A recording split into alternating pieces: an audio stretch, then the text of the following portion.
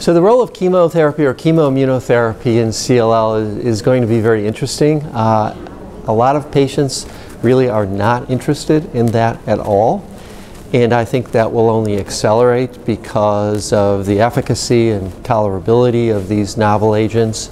We're conducting trials right now, randomized trials in the frontline setting compared to our standard therapies. And I think once those results come out, if they are positive with respect to the novel agents, that will only accelerate the trend towards no chemoimmunotherapy. And I think it would be a remarkable accomplishment if you can have the average CLL patient who needs their initial therapy, who is in their mid-70s, that's the average patient, start a therapy that is oral, that's well tolerated, and even if it doesn't eliminate their disease, if it manages it for the rest of their natural life, I think that's a tremendous accomplishment.